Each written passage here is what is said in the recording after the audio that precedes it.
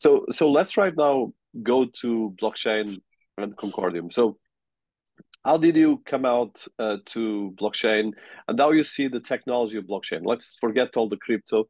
Let's look at the blockchain technology, because I know there's so much myth. Everyone has an opinion, and at the moment the opinions are not very positive, especially in November, as of November 2020. But things change very fast. So I would like to hear, how do you see the technology and blockchain, especially from an engineer perspective, and from the evolution of the technology? You were asking about the technology itself and what I think about what's interesting about the technology itself. But I think so if you look at blockchain technology, it's really a ledger technology where you can write records. These records are immutable. So once written, in theory, they can never be deleted or tampered with because of the strong cryptography that's built into the blockchain, and because all of the records are tied together. And then there are timestamps, so they are also ordered in sequence. And it's a distributed system, meaning that a blockchain is really composed of a number of machines that all keep a copy of everything. So it's extremely redundant. It's more redundant than the horizontally scalable NoSQL database we built at Uber. In that database, we only had 3 discrete copies per cluster, but then we would replicate the whole cluster to other data or to other data centers. But here you actually have a copy of every single piece of data on all machines, right? So heavily redundant, and which is also the secret, because the heavy redundancy is what protects the data from being tampered with in the end. And that's also why when you have a blockchain, the more nodes that help secure it, the more safe it is in reality. And I think here we need to talk about 2 things. There's like the public blockchains, and then there's the private blockchains. And to my best, right, at least the way I think about it is that I think the public blockchains is the real invention here, right? I mean, ledger technology has been around for a long time, and sure enough, you can spin it up in your own data center if you want to, and you can say, hey, I'm keeping everything on a ledger. If you want to see, you can see my ledger. But do I really trust you with that ledger, right? That's really at the core of all of this. Do I trust that you don't roll a backup on your ledger, or that you haven't built in a backdoor somewhere so you can tamper with the record? And can we really use that as sort of the place where we write our business transactions? How would I trust you, right? And that's where the public blockchains come in and say, hey, but you don't need to trust me. You can just inspect for yourself. We'll just put it on machines that are out there. And if you want to, you can download the source code yourself. You can download a binary. You can download the source code, compile it yourself, run it on your own machine. You get a copy of all the data that was ever written since day one. And whenever we write a transaction, you and I, when I transfer something to you, or we execute an application where I lend you some money and you borrow them from me, it's all visible on the blockchain, because we wrote the smart contract that's also on the chain, so no one can tamper with the code because the code is also on the chain. And here is the source code, and you can read it and you can compile it, and etc. Right. So that whole thing about putting your records out there, putting the code out there for inspection, making the whole thing transparent, that's what creates the trust. And the trust of being able to communicate between people and businesses and systems in a way where you don't have to use a third party that you need to somehow engage in this conversation, right? So you can take away the middleman, and that, of course, creates some interesting new emerging business opportunities, like DeFi, for instance, right? Where I can borrow money from you without having a bank as an intermediary that says, yes, Dinis has now deposited the money in this bank account, and I will now vouch for you, Kåre, getting the money, etc. So you actually go away from all of that, and you use the blockchain as that intermediary.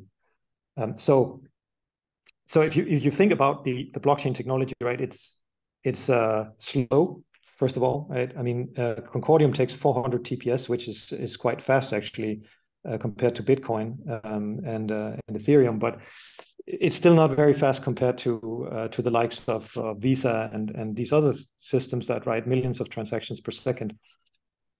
It's expensive. We are quite cheap. I mean, we cost €1 per transaction. Others have like fluctuating prices. Like Ethereum, for instance, also has fluctuating prices. So if there's a lot of load, prices go up. But it's still not free. And then it's slow to write, and it's expensive.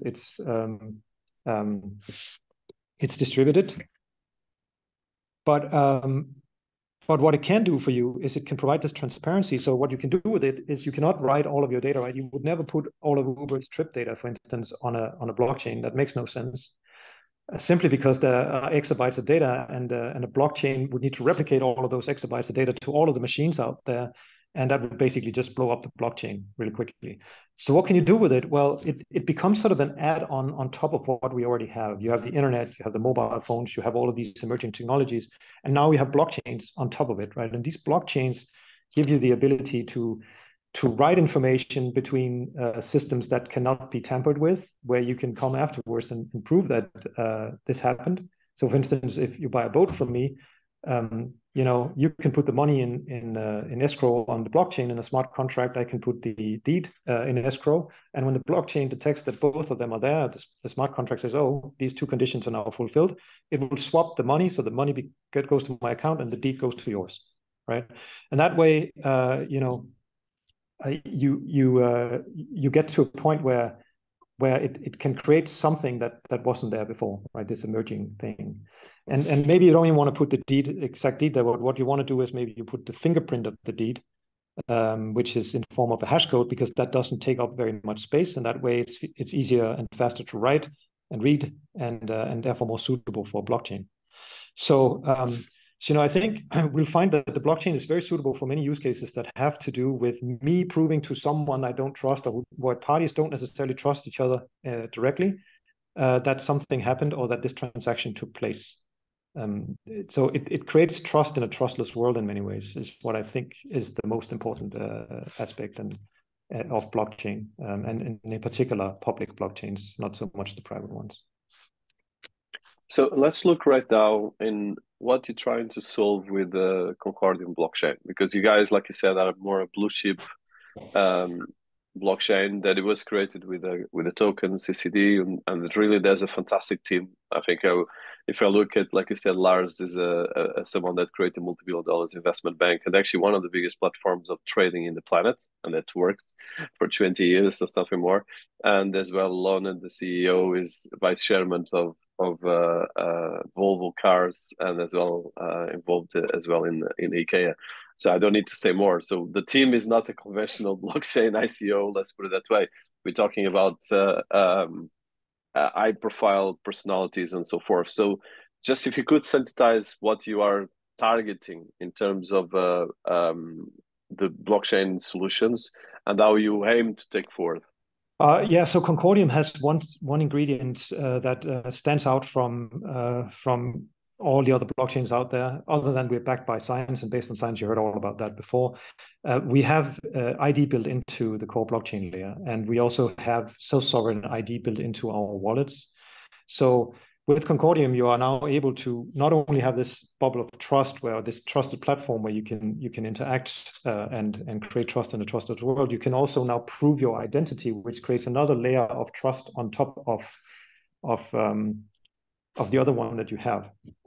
So this enables you to selectively reveal something about yourself, that you are from Europe, what is your first name, that you are a certain age, etc. And then going into the new year, we will also enable other types of claims. So, you could put your credit history in there, and you can prove that you actually have this credit history. So if you could get your Experian credit history on the blockchain as a claim that was issued to you, you would in a self-sovereign fashion be able to prove to me that you have good credit history, for instance, right? Or you could prove your university diploma to me and tell me with certainty that you have a certain degree, and that's actually and I can trace that back to the university that you were working or you were studying at, and then that way I can get the trust. So it's like a trust pyramid that you're getting, and that's what we are working with in Concordium, and playing playing into that whole trust space and trying to tighten the trust around communication between businesses, people, and systems,